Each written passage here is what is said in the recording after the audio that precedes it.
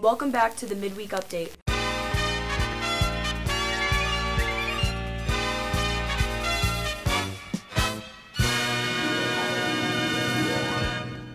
Hey Mepham, welcome back to this week's episode of Midweek Update. Today we're taking a look at the new announcement that Mepham sophomores can go out for lunch and honoring the wife of the late Supreme Court Justice Ruth Bader Ginsberg. This and more as we take a look at what's going on this week on Midweek Update. I'm Riley Freed. And I'm Hannah Broxmeyer, and welcome back to the Midweek Update, the BMB show that brings you closer to the people and places in and around the Mepham community. So, Hannah, how does it feel to make your Midweek Update debut? Pretty good. It's kind of weird, though, how we're in different studios. Yeah, it's been working well on all other B&B shows, though. We can be socially distanced from each other and the crew, so we don't need to wear masks. That's true. And speaking of social distancing, that's been one of the district's main focuses throughout the school year so far. It was probably a main factor in their decision to allow 10th graders to leave school during their off periods. Yes, this new rule is to help clear up space in the cafeterias and allow more effective social distancing. BMB's Emily Yucht spoke to some of the students at Mepham to get their reaction to the development. The coronavirus pandemic has put a hold on many things, but for sophomores it has offered them the freedom of going outside during their off periods, which was taken away from the sophomores last year. Last year, the board and the district made a decision to not allow sophomores out, really for safety reasons. We have the capacity in our cafeterias to hold our sophomores, and we felt that keeping them in the building was really a priority alongside the freshmen. Apart from a few stragglers, this rule was followed, and the class of 2022 complained of loss of freedoms, tight spaces, and overbearing crowds of freshmen for the portion of the year spent in the school. I did not like not being allowed out because I felt like I was very stuck inside all the time. I had freshman lunch, so trying to find a table at freshman lunch is horrible. They are all there, and you cannot find a space to sit. After the short half-year hiatus of students leaving the building, coronavirus hit and new rules needed to be put in place to ensure the safety of students. This year, with COVID restrictions and with the 6 feet separation that we have in our cafeterias, we felt that we didn't have sufficient capacity to hold the entire 10th grade district-wide. At Mepham, it wasn't really a problem, but we want to make sure that the decisions are made for the benefit of all 3 high schools. Contrary to what outsiders would believe, juniors have spoken and have told us that they have no problem with the new rule for sophomores. I think that it is the sophomores' right to be allowed out because it's just always been a thing, and I just think everyone should get the right to do it. It's not about us now, it's about the other kids. As for next year, the answer of whether sophomores will be allowed out is unclear. At this point, there isn't an indication, but once I get more information and direction from the district, we'll move forward accordingly. No matter what decision is made in the future, it is important to understand that every decision made is made with the students in mind. From BMB News, I'm Emily Yucht. Thanks, Emily. I, for one, am really excited about this decision. Well, of course, us sophomores are excited. I'm not sure about most of the juniors, though, since they didn't get to leave as 10th graders. Yeah, you're right. But there are some things that non-sophomores can get excited for, like the return of sports, sort of. Here's BMB's Connor Ward to explain what Riley meant by that. I'm Connor Ward, and this is your midweek week in Mepham sports, and this is a big week in sports in Bellmore-Merrick, as we at BMB can report that the district has approved an intramural sports plan that will go into effect in the days ahead. Students at all 3 of the district's high schools will be able to take part in an intramural program for all of the fall sports, tentatively scheduled to begin on October 5th. Students interested in participating should reach out to the fall sports coaches for more information. BMB Sean McClellan will have more details on the intramurals on the morning announcements this Friday. This week also marks the debut of BMB's Sports Talk. Join new hosts Tom Morrow and Lily Yepes as they discuss the sports world here at Mepham and meet this month's Facing the Case, John Morris. Matt Mano also introduces the fastest minute in sports, the Matt Mano Minute. Check it out later this week on BMB.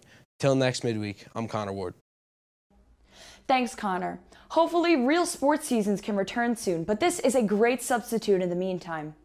Exactly. As the pandemic continues, athletes should stay tuned to BMB shows like Sports Talk, the morning announcements, and of course, Midweek Update to hear the latest on the status of school sports. People should also tune in to see our newest midweek update segment, Decision Definitions. Today, B&B's Charles Leschinski is going to talk about the term debate. Election Day 2020 is on November 3rd, and as teenagers, we're being bombarded with tweets, Instagram posts, TikToks, and Facebook posts. But we're teenagers, so we're not on Facebook. But they're out there, and they're all about the election. With all those social media posts, there is a lot of misinformation out there. We're not here to correct the misinformation on B&B's decision definitions. We're just going to try to explain some of the terms that you're seeing and hearing. If you want to learn what the candidates think about these things, the candidates have websites full of information. We're just going to explain the terms. Today's term, debate. Historically, presidential debates have large impacts that can change the race, and it's no different this year. Although this election cycle is far from normal, there will still be debates between the Democratic and Republican nominees this year. What is a debate? Well, it's a formal discussion on a particular topic in a public meeting or legislative assembly, in which opposing arguments are put forward. It's honestly probably the biggest moment in the presidential race. It's a crucial 90 minutes where the major presidential nominees make their case to the American people to elect them as the leader of the country. Debates have been in every election cycle since 1976 and have been very effective. There's always a moderator, usually a journalist from a major news outlet. These debates take place almost always 3 times an election cycle, usually at a university around the country. There is also one vice presidential debate that is nearly identical to the format of the presidential debate. The debates are one of the most powerful tools to help Americans decide who to vote for. The debates are used to see how the candidates stand on policy like the economy and taxes, or how to handle crises like wars and how to pursue foreign relations. It shows what you can expect under 4 years of a candidate's administration. Televised debates started in 1960 when a University of Maryland student actively attempted to get Richard Nixon and John F. Kennedy to a one-on-one debate with a moderator. And there you have it, presidential debates. Throughout their history have been highly consequential and can tip an election one way or another. For Decision Definitions, I'm Charles Leschinski. Thanks, Charles. I'm glad that we can help to find some terms that people might not know leading up to the election. Yeah. Last week, Charles talked about the Supreme Court, so go check that out if you missed it. The reason he brought up that topic is because of the recent passing of Supreme Court Justice Ruth Bader Ginsberg. B&B's Emily Rosenberg went into depth about her life and career to honor the late justice. Did you always want to be a judge, or more exorbitantly, a Supreme Court justice? School children who visit me at the court, as they do at least weekly, ask that question more than any other. It is a sign of huge progress made. To today's youth, judgeship as an aspiration for a girl is not at all outlandish. A woman synonymous with the fight for equality between genders, she notoriously never backed down from a fight, earning her the nickname the Notorious RBG.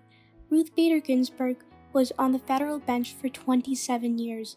In 1993, she became only the second woman ever to serve on the United States Supreme Court. She was a voice for gender equality, women's interests, civil rights, and liberties. It was extremely hard for her to be taken seriously as a woman at Harvard Law School, where she was one of only 9 women attending at the time. To make matters even worse, she also had to take care of her 1-year-old daughter while her husband underwent cancer treatment while she was in law school. But despite this, she graduated tied for first in her class.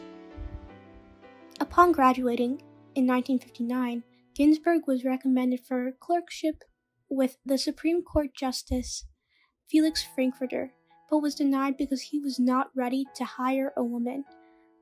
Out of 12 law firms where she interviewed, only 2 gave her a follow-up interview. But she was eventually hired, and the rest is history.